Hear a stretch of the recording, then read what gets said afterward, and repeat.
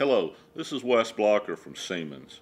Today we're going to show you how easy it is to commission a PS2 valve positioner.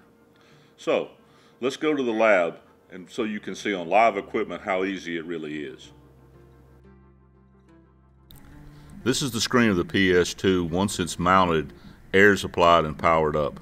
The top numbers are relevant. What we're looking for is the no initialization at the bottom. If you press and hold the enter key, it will take you to the calibration menu. The first thing it asks is what type of actuator. Then, where to set the ratio control. On rotary, it's always going to be 90 degrees. That's in the up position. We go to number 4, which is no initialization. Press and hold the plus key and it will start the calibration. It will go into 5 runs. Run number 2 is where it will fault. You adjust the clutch wheel here.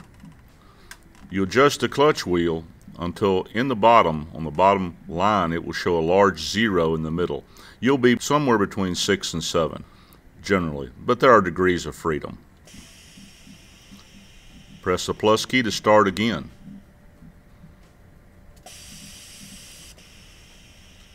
It will automatically go into run number 3.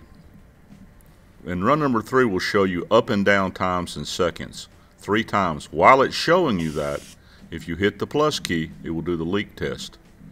This leak test takes roughly a minute, and it's very important that you do this. It's testing itself, the tubing, and the actuator for any pneumatic leaks. If it leaks, you're going to have hunting problems as time goes on. Once the test is over, it will show you a number. That number will be travel and percent per minute.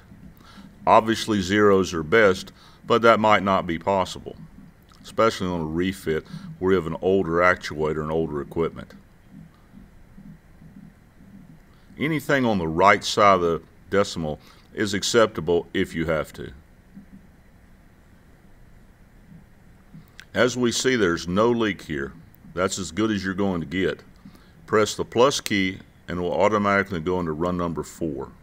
In run number 4, you'll hear various pulsings.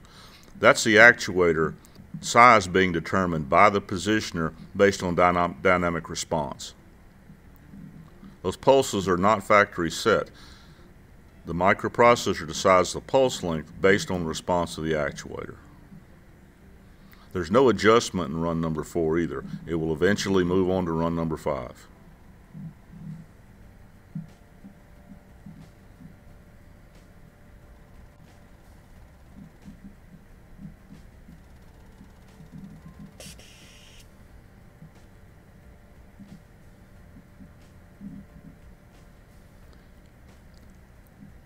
Once the positioner goes into run number 5, it's going to stroke the valve, make certain adjustments as far as the microprocessor goes. One question we get asked all the time is, how long does this take? Well, there's no set point, no set time. The difference in the size of actuator will obviously make a difference in how long it takes to calibrate. Also, if you do leave a leak and have to leave some sort of leak, it takes a little more time to integrate that in. There are no adjustments on run number 5. When it gets finished, it will tell you finish, and then you'll be done.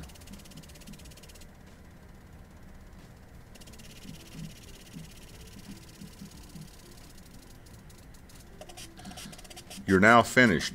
It says finish. It tells the full rotation. Now if you press the enter key, it takes you back to where you started. Press it and hold it. It comes up with the software version, and it comes up in manual. Press the button again, it goes into automatic.